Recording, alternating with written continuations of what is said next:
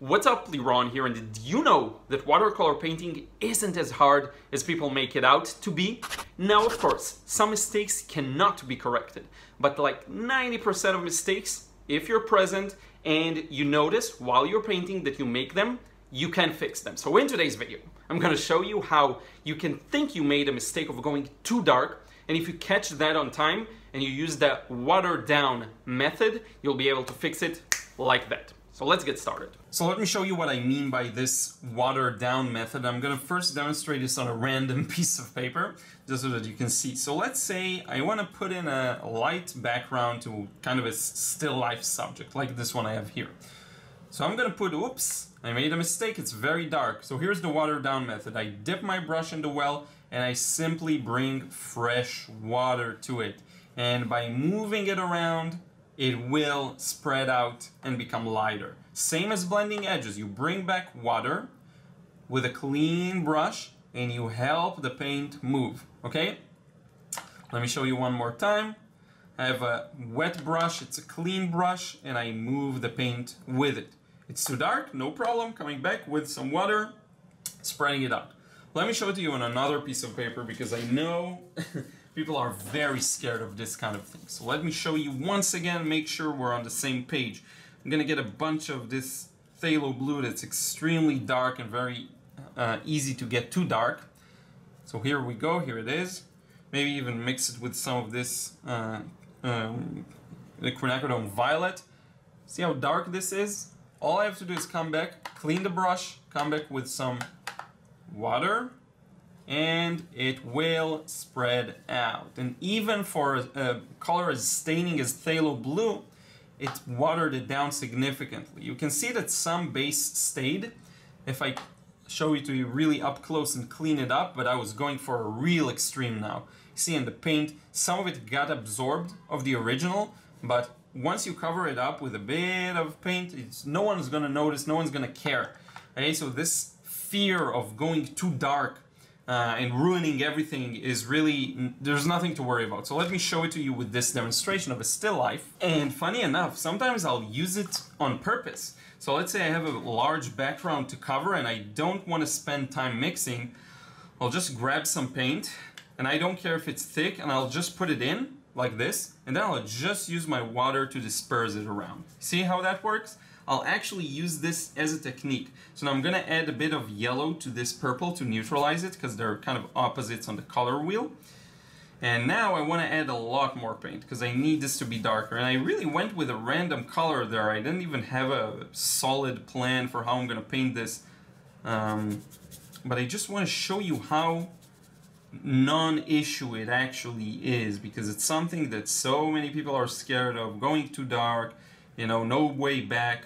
Well, tactically there are plenty of ways back, so to speak, and there are plenty of ways of correcting these mistakes, okay? Let me be more accurate. Let me put in some extra effort here. Because sometimes I tend to be really inaccurate. I just enjoy it. I love the freedom of movement and spontaneity, but sometimes there are times to be a little more accurate. Now I have a problem here, because I have a lot of water on the left area, and it's gonna dry slower, and that may lead to some backgrounds. So as you see me, I'm just cleaning the brush, wetting it on my paper towel, and just soaking back some of the excess moisture from different areas, okay? I don't even care about these sparkles, they're nice looking. But in any case, this is it for this side. Now let's work on the table itself. Just a bit of yellow. It has to be really light, and because it has to look very burnt almost compared to the other elements here. I'm careful not to touch too much of the background, because that'll make it really run off there. We don't want that. But I'm going to mix it together with the pumpkin. Okay, so let's do that. And all I care about is avoiding the highlights, but to be quite frank, the lightest highlight is quite yellow, so I'm going to cover everything up. That's how we do it. Decisions on the fly. Strong paint, spread it out with water. You see? Don't worry about getting too strong a paint. I'm trying to really show how this kind of carelessness, almost going against everything others talk about sometimes, and of course many people propel this loose painting idea. I'm not the only one, but Many times it seems like people are very tight with their painting, so I want to show you really the opposite way. So now we can do some wet and wet, and why not, if we have the chance. So I'm getting a bit of Quinacridone Rose and some Pyrrole Scarlet here, and I'm just going to inject these in. I want it to be a little warmer, so let's turn this into more of an orange color. Now the reference photo is a very vibrant orange, so it's going to be very hard to replicate that kind of thing, but I'm just doing my best. And now this is just turning into a normal painting process. I may show you some more later on and how to, you know, not worry too much about that kind of thing once this first wash dries. But for now, I'm doing a lot of wet and wet. I actually have a wet and wet video planned out soon as well. But I think this will do for now. Now, if you went too dark somewhere, you want to preserve more of a highlight, you just come back and you just lift it up. See? Once again, you just lift it back up.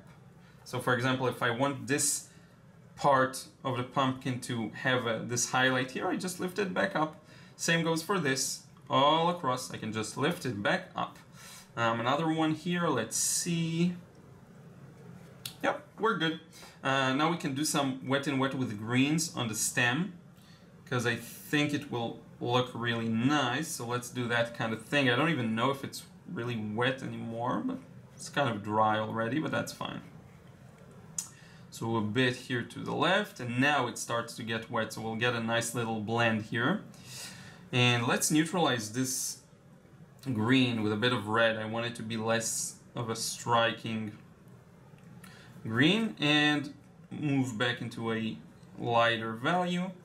And we can now let this dry, see what happens, and come back and start adding some more details. So now that our pumpkin is dry, we can move on, and I'm actually gonna work on the pumpkin first, and then we'll consider darkening the background more. It is darker in the reference photo, so I will definitely consider it. Now, notice all of this strong red I'm mixing here. See?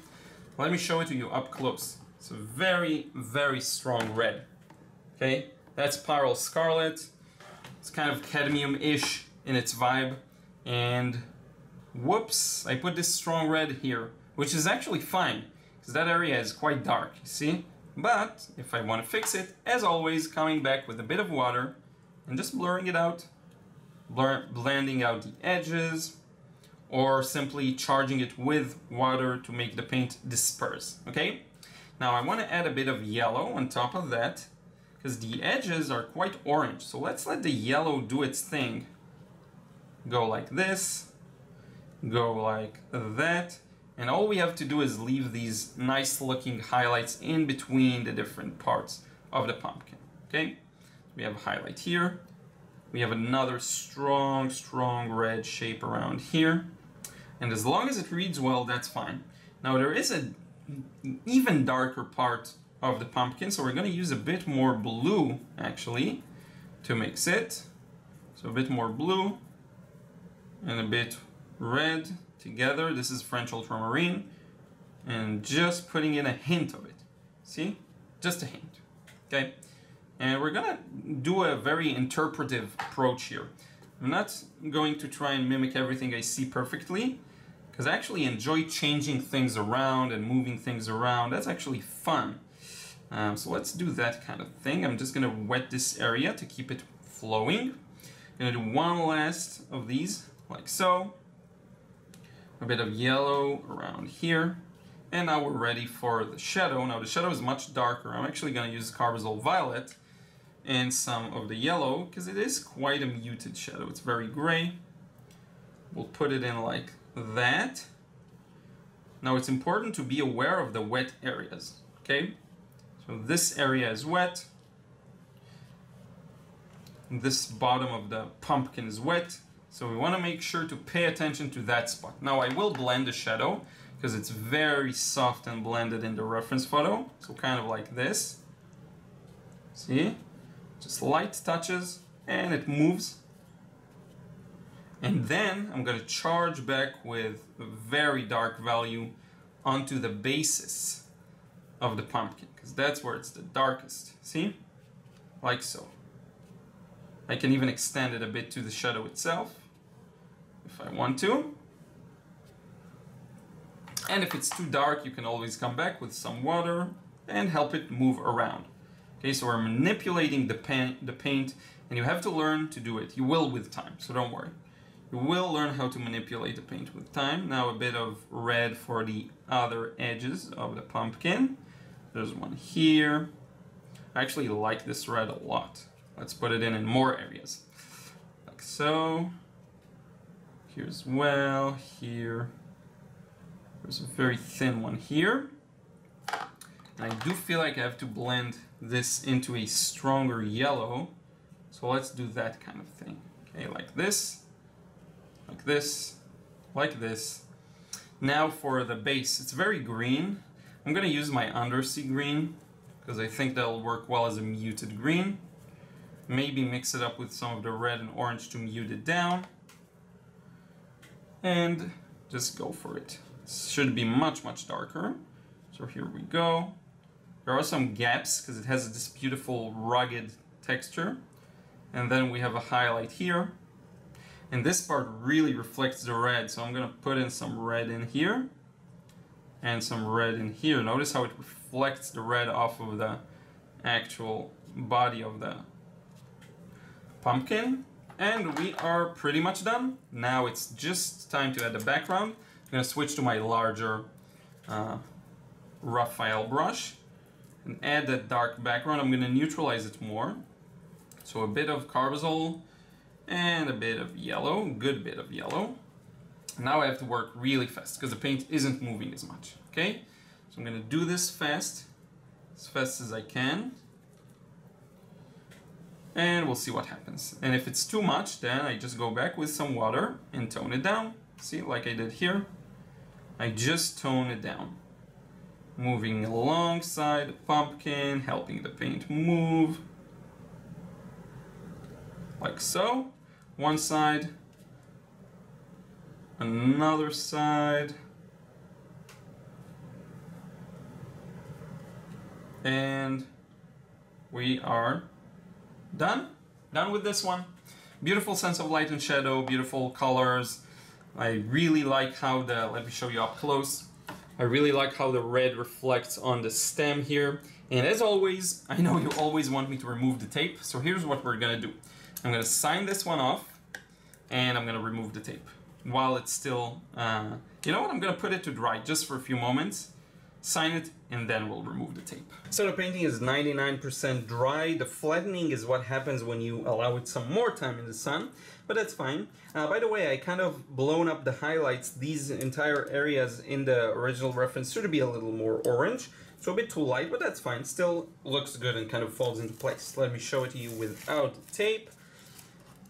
This tape isn't the best. I switched brands and it's not as good. Sometimes there's some leaking with it, but as you can see, overall still a nice result. Still looks fairly good. Here it is up close. Hopefully you can see everything. And that's it. I hope you enjoyed this one. Let's wrap it up.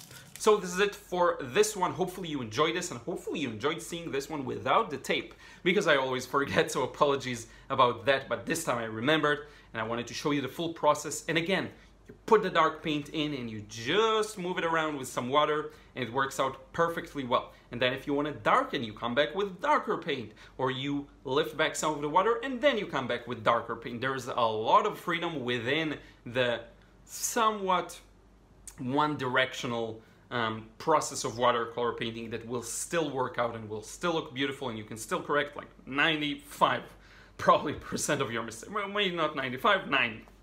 That's a bit of an hyperbole.